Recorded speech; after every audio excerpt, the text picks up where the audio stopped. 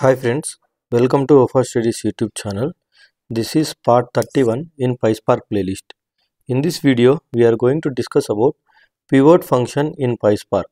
So basically this pivot function will actually help you to convert columns data into different columns. That means let's assume you have a column called gender in which you have multiple rows where you have like male and female information. Okay, so now you want to convert this male and female as a new columns, as a individual columns, then you have to use a pivot function. So basically this pivot function can be applied on top of the grouped data. So because you have multiple columns with a same values multiple times, so you will be grouping them and then you will be converting that individual column values into separate columns altogether. When I practically explain you this with an example, then you will make more sense of it. So let me go to workspace. Here I have already opened my databricks workspace, and here let me go to workspace and let's try to create a new notebook here. I can hit here also to create a new notebook. Let me name it like a pivot notebook, and Python is a default language. My cluster is attached. Let me hit create button to create the notebook. So let's close this pop-up, and here firstly let's try to create a data frame. So in the interest of the time, I have already copied some data to create a data frame here. So let me copy paste here and explain this.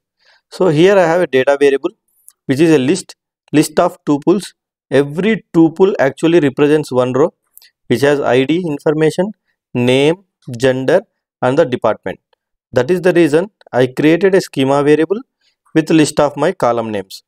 Now I am passing this data variable and schema variable into create data frame function to create a data frame. So if you have seen all my PySpark videos, by this time you already know this, because all the videos are in a sequence order, and in the initial videos I have explained how to create a data frame with some dummy value.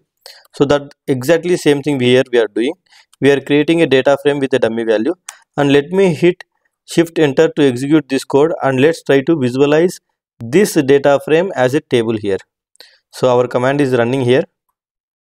So once the job execution completes, I can see my data frame data: ID column, name column, gender column and department column. Now what I want is, I want to get a data from this data frame where for every department what is the employee count for male and female. So let me explain you this. If you have seen my group by videos, you already know that how to do it. So let me practically show you this. On a data frame, I am using a group by function. To the group by function, I will be telling like a group by department, maybe also group by gender, and then get me count. So if I do that, I will be getting departments count for every gender. This we already know. Let me hit shift enter to execute this code, and let's see the result whether it will come. See, here we got it grouped by department and gender. For male department in IT, how many employees? For female department in IT, how many employees? Similarly for HR department, in male how many employees, in female how many employees. So this is how we can group by and we can achieve it. What if I want a department column, and then I don't want this gender column like this. What I want is, I want like here male column and here female column. Under male column, for IT employees, what is the count it should display? For female, under female column, for IT employees, what is the count it should display? Something like that.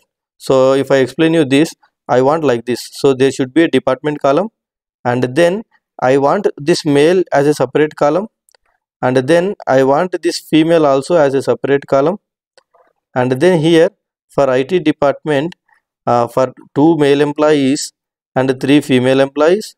Similarly for HR department, we have 1 female employee, 2 male employees. So like this I want a data frame. So if you closely observe, this male and female values are coming from this gender column, and which came as a pivoted fashion actually. So that means this rows became columns here actually. So this is called pivot. How to achieve this? Let me practically show you that. So here let this code be here like this. So again on the same data frame whatever I created here, I am using a group by. So why I kept this line here as it is, so that I can show you the difference when it executes all the three statements, three outputs printed, so we can compare the outputs. So here I can do group by department first, and then the second group by, instead of grouping by gender, we are grouping it using a pivot. It's an aggregation function actually. So use a pivot function here. To the pivot function, pass your column on which you want to pivot the data, and then finally get a count, right? So let's finally use a show function here, and let me hit shift enter. Now let's wait for the command to run, and now if you closely observe, we got the exactly same output. So under department, IT and HR departments, for female as a column, male as a column. So like this you can pivot this data into individual columns actually. So it is very useful function actually. Not only that, for example, after pivot, let's assume in this case, since we have two different types of genders, male and female, so that's why two columns came. In reality, let's assume you have 10 different kind of rows in some column which you want to pivot, then that 10 different types of columns it will create, right? Instead maybe you want only few columns, then you can name them. So for example here I am getting two columns, but I want only one column like male. So that we can achieve like this actually. So here what we can do is, in the pivot function you can supply the column names, that column data which you want to pivot. So maybe from the gender column I want to pivot only male, so I can do like this. So when I hit shift enter, it will pivot and print only male information, you can see here. So if I want female information also, either you remove this entire list from here, or you can pass something like this. So when I hit shift enter, it will print the, see, if you see the output, it will print the both the columns. So this is how it actually works. Okay, so I hope with this you got an idea about pivot function. Thank you for watching this video. Please subscribe to my channel and press the bell icon to get the notification whenever I add videos. Thank you so much.